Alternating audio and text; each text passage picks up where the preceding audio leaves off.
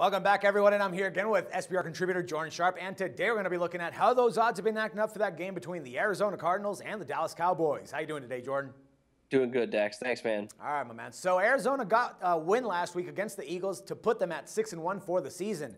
The deal is that they are 25th and 24th offensively and defensively, respectively.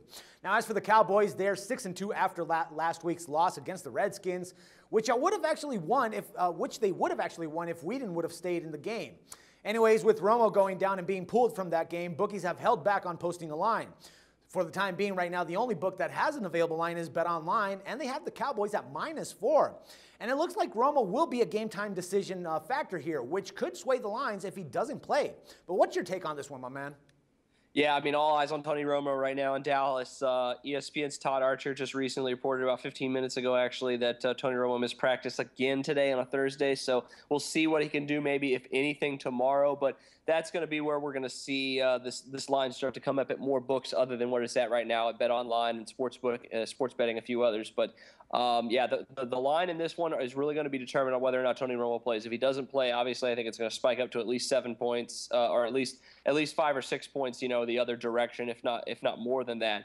But if he is able to play, you have to think that I think you'll still see at least some people, throwing money in on Arizona. But right now, because there's not a lot of lines, we don't have a whole lot of information about this yet. So really, it's just if you really think you have a play on this game and you're just waiting for the news on Tony Romo, make sure you have your eyes glued to Twitter or whatever tomorrow afternoon, mid-afternoon, after the time normally they finish practices, to see if anything he was able to do during practice. And if you can get some information off of that, then you might be able to get the line at where it is right now before it starts to move. So really all eyes on tomorrow right now for this Cowboys Arizona game. Yeah, I agree, man. I mean, even though I do think that there is a little bit of value right now with Arizona at +4, just because of the fact that they have a little bit better game going on at the moment.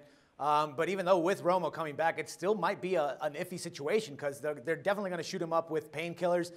He's going to be lingering with that back issue, and I definitely believe that he's going to struggle trying to get the ball passed because he's going to be scared, of getting hit again. Yeah, I wouldn't mind an Arizona +4 bet right now, just off speculation. Either way, even if you wanted to do like a very small money line bet on Arizona at the current lines, because imagine this, let's just say tomorrow he doesn't practice.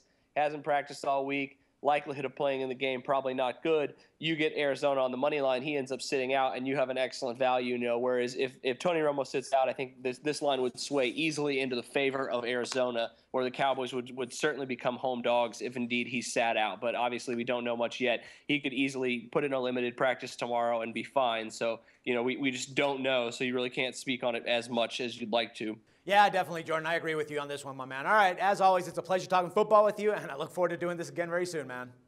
All right, thanks, Dax. No problem. And for SBR Picks, this is Dax Floyd.